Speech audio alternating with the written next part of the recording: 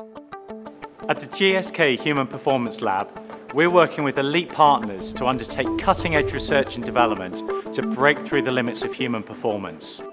In this episode, we'll talk about the role of protein in developing athletic power.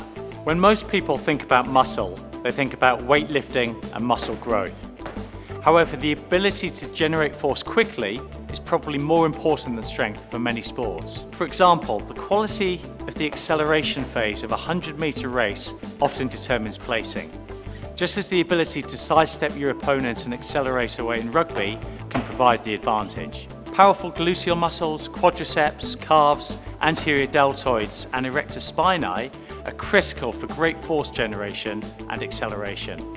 It's important that I'm quick, powerful and agile to beat my opponent. I'm working with London Scottish to assess their ability to accelerate over a distance of 5, 10 and 20 metres. Acceleration is dependent on many factors, including contact time, mechanics, which is the balance of left and right limb, the rate of force development and muscular power, which translate to the ability to apply force through the ground. What we're testing here is acceleration using OptoJump. An athlete's ability to produce force quickly is important in many speed and power sports. This type of training is high intensity, high impact and highly fatiguing.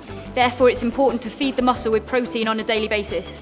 We have the expertise and specialist equipment required to test the impact of strength, speed and power training.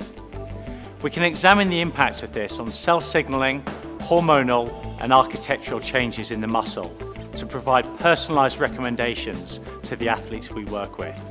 The new research we're carrying out at the GSK Human Performance Lab will deepen our understanding of the role protein plays in developing athletic power.